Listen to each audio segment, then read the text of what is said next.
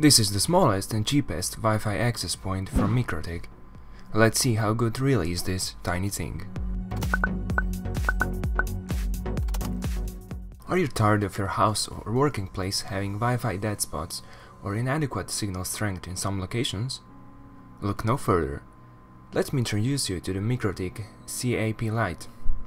The Mikrotik CAP Lite turns your home into Wi-Fi wonderland, where even your pet goldfish can stream funny cat videos. It is an effective and cheap way to expand the reach of your wireless network. Today we'll learn more about the Mikrotik CAP Lite, an access point with many features that may expand the reach of your wireless network.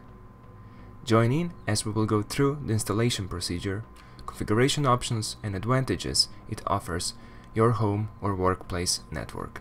Let's start by understanding what makes the Mikrotik CAP Lite stand out. We'll explore its compact design, robust features, and how it can fit seamlessly into any environment, whether it is your home, small office or retail space. The price of this device is around $30 US. In the box we get two white covers, one rounded and one in the shape of some kind of rectangle. There is of course the Mikrotik CAP itself, the power adapter, power over Ethernet injector and fastening set. I opened the case 2 years ago, so I'm not sure if there were some instructions inside or not. In any case, we can find them on the Mikrotik website, so check out the links in the description. In the description you will also find the links to the Mikrotik devices itself, so if you can decide to buy them or use my affiliate links, which helps me a lot.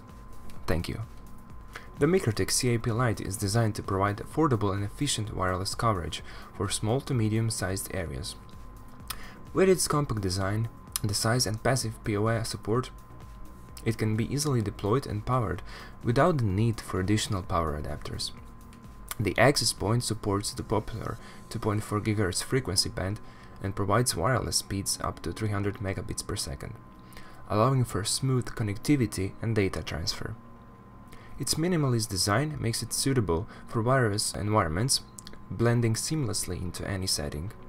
I also found 3D printable custom cover for Mikrotik CAP Lite on the Thingiverse, which you can download for free. These are all specifications of the Mikrotik CAP Lite. Wireless standard is IEEE 802.11bgn, which is 2.4 GHz frequency. Wireless speed is up to 300 megabits per second, which I already mentioned. Antenna gain is 1.5 dBi. It has one 10/100 megabits per second fast Ethernet port. Power supply is supplied with power over Ethernet. The measures are 88 mm in diameter and 20 mm of height. Operating temperature range is between -30 Celsius degrees to +70 Celsius degrees. Wireless chipset is Qualcomm QCA9531. It has 64 megabytes of RAM and 16 megabytes of flash storage. Please note that specifications may vary slightly depending on the specific model or version. It's always a good idea to refer to the official Mikrotik website or product documentation for the most accurate and up-to-date information. It is also a good idea to press the like button if you enjoy this video, which will help it to reach more people. Thanks for the support. Now let's move on to the setup process. I'll guide you through the step-by-step setup of the Mikrotik CAP Lite using the web-based interface and the Winbox configuration utility. Place your access point on some high place on the wall or ceiling if you can. Then connect it with the power over Ethernet injector and other side of it to the modem, router or switch, depending on what you have. And that should be it. Thanks to injector we have, our access point is powered on and ready to be configured. Let's open Winbox and find the Mikrotik CAP. Once you find it, double click for username, enter admin. Leave password field empty and press enter. I've already changed my own password, so I'll log in with it. First, I recommend you is to change the default password, which doesn't exist, to another. You can do this by clicking System tab, then select password, then leave old password empty and set new one. I will show one of easiest options to set up this Mikrotik access point. This option is the quick setup, which enables a really quick setup where you basically just open another Wi-Fi access point by typing the desired SSID and password. This is a good solution if you just want to open another Wi-Fi and don't care about anything else. So click on the quick setup on the left upper side, and here we will leave the options as they are basically with small changes. We will leave the WISP AP selected as it is. Then select VPA2 as a security with desired password. Configuration we will set as the bridge. Internet address acquisition will be set to the static AP because I want the specific IP. You can leave it as automatic if you don't know which IP exactly is free and you want to use it. I want static because of the organization of my IPs. And that's it. We'll press apply and OK. This is the fast way to configure Wi-Fi. It is important to take into account other Wi-Fi access points around us, the positioning of the device, and making this device to cover a specific region of the space where our existing Wi-Fi signal is pretty weak or there is none.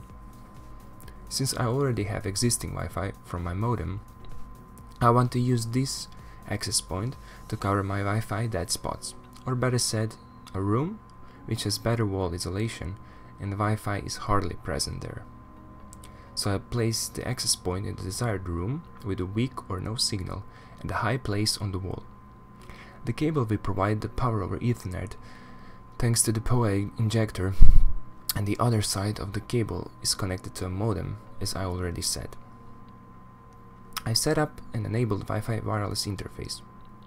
It is the extension of the existing one, so I use the same name and password. Doing this can cause bad switching between modem Wi-Fi and this access point Wi-Fi, so we need to take this in consideration and plan it to determine, or let's say limit, the Wi-Fi ranges that they barely touch its borders. I've done this by testing with physical positioning of the device and setting the configuration with changing the options like signal strength and selecting different channels. Giving every access point on your network the same SSID is often a very smart move. When initially seeing the list of networks, it reduces clutter because each one will appear to be a separate network. The access point on that network that has the greatest signal is often the one that a client connects to. Additionally, if you move around, the client should immediately reconnect to the strongest signal. You may temporarily lose network access while it switches, but it should be extremely short and you generally won't notice. For example, movies should typically continue playing without interruption throughout this process. Most important thing for it to work properly is that all the access points that provide Wi-Fi with the same SSID should have the same settings in the configuration. There are several drawbacks. When you move around, some clients, computers or smartphones, might cling onto the same access point for far too long and provide subpar performance. If that occurs, the user can manually detach from the network and reconnect to remedy the issue. The other choice would be to give them unique names or build several networks for various uses. Although having many networks might be overwhelming for consumers, it does allow them a little bit more control. My Mikrotik access point is running for 2 years now, mostly for one room in the house that's far away from the modem range and completely didn't have any problems with it. For the price, this is a great device. The performance and coverage of your wireless network may be greatly enhanced with the flexible Mikrotik CAP Lite access point. I hope this video has provided you with valuable insights and guidance on adding the access point into your network infrastructure. And that's it. In case you appreciate my work and want to support me, become my Patreon member and use my affiliate links in the description. Thank you. I hope you learned something new and found useful information in this video.